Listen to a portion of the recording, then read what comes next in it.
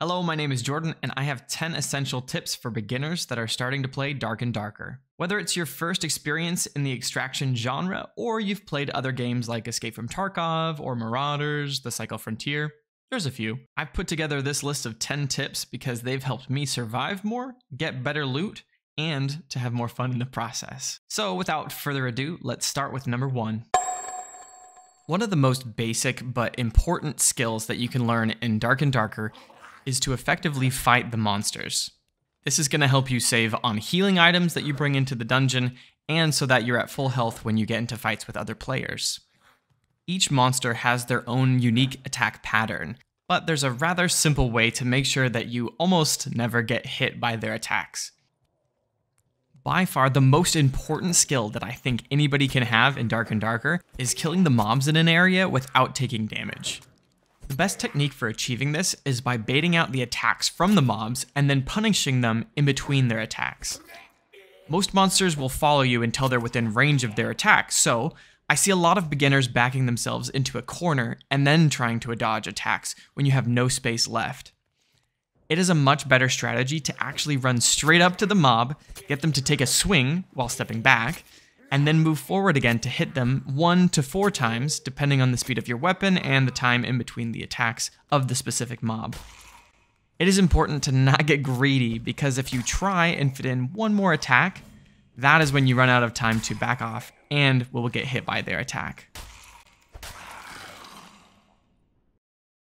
Just like in some FPS games, there are damage modifiers depending on which part of the body you attack.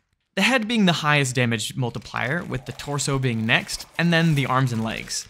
The reticle on the screen when wielding a weapon in Dark and Darker is an indication of where your swing or stab will land. Making most, if not all of your attacks headshots will allow you to clear out mobs a lot faster, making it less likely that you'll be attacked by other players mid-fight against monsters. One of my favorite ways to clear the dungeon is actually luring the mobs over the spike traps to help deal extra damage to them. I'll often use the method from tip number 1 to bait them into an attack animation while they're standing on the trap to keep them stuck there and take more damage. I especially like using this method on ranged monsters like the skeleton mage and the skeleton archers. One downside to this is that you'll miss out on potential XP from killing the mob yourself, so keep that in mind. Tip number 4 is especially relevant if you're doing any solo runs in the Trios dungeon, because it is extremely difficult to shake a team of 3 that has chosen to pursue you through the dungeon. When you spawn in or enter a new room, I highly recommend opening various doors around you to provide options for escape, or to have more room to kite the mobs around. Another benefit of having doors or gates pre-opened is that if another team or a player tries to chase you, you can go through the open door and close it behind you. Since opening a door is a longer interaction, it will provide you with necessary moments to either hide or make your escape. However, keep in mind that one danger from this method is that you might accidentally aggro mobs in adjacent rooms that you haven't cleared yet, so do be cautious. Using healing is a big part of the game, since chances are that you're going to be taking damage at one point or another. Even if you're doing your best to avoid it, you will take damage from the mobs or the zone at some point. So, tip number 5 is to use a healing potion followed by a bandage. This will optimize the time it takes for a bandage to be used while you're passively healing from the potion. Doing it the other way around is a waste of time, which is a precious resource you could be spending on clearing mobs or looting. The various potions in Dark and Darker are a great tool, but can often get you killed. When you have a potion in your utility slots, these will actually show up on your hip in-game. So don't think you're being sneaky hiding in the dark somewhere when you have 3 glowing Christmas ornaments on your hips. Although it requires a few more mouse clicks, I would suggest you keep the potions in your bag until you really need them, unless you don't care about stealth and want to have the quickest access possible. Each weapon has its own movement speed penalty attached to it. Normally, bigger weapons will make you run slower, and smaller weapons won't affect your speed as much. So if you want to catch up to someone or run away from someone, try putting your weapon away to maximize your speed while running. It's a bit of a risk since you'll have to spend a second pulling it back out, but keep in mind that if your pursuers want to keep up with you, they'll most likely have to put theirs away too.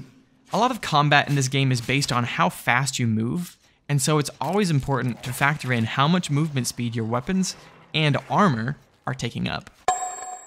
You only have so much space in your inventory, and when you're bringing in healing, utility items like lockpicks, and even ammo for your bow, you start to run out of space for loot pretty quickly. So, tip number 8 is that in general, single slot loot has a higher value per slot average. Simply put, if a single item is worth 5 gold, then to make a 2 or 4 slot item worth it, it needs to be at least worth 10 or 20 gold to keep the average slot value the same. Unfortunately, most of the 2 and 4 slot loot that you'll find is not that valuable.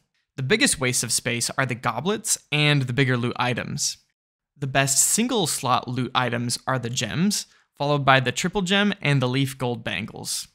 The wiki doesn't have any information yet on the new items that can drop from the mobs, like the skull, moldy bread, bones, cloth, golden tooth, mimic tongue, etc. But as a general rule, if it is cracked or flawed, the gray or white rarity, and takes up more than one slot, it's probably not worth it. Another important note is that the value of loot doesn't change much from the gray to white rarity, but from the white to green rarity, the value starts going up by a lot. So don't stress out too much about min-maxing your loot by rarity when it's white and gray. Just focus on getting single slot loot and any higher rarity multi-slot loot that you can find. And I'll link the wiki in the description in case you want to look for yourself. Tip 9 is kind of a small tip, but consistently grabbing a lantern here and there can really add up over time.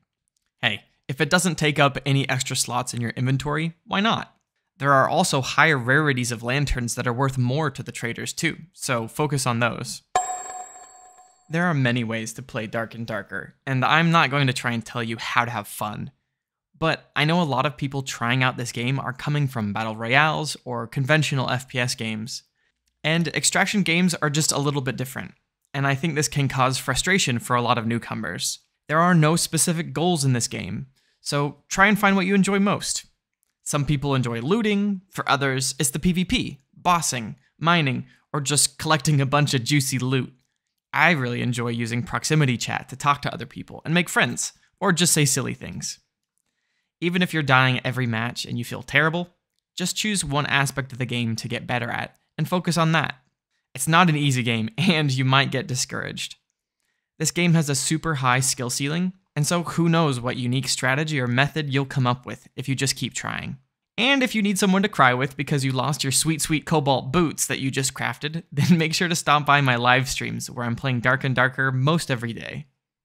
Well, if you found these 10 tips helpful, then please do leave a comment. It does help a lot with the YouTube algorithm, and let me know which one you like the most or which one that you already knew. Thanks so much for watching, and I will see you all in the next one. Peace out.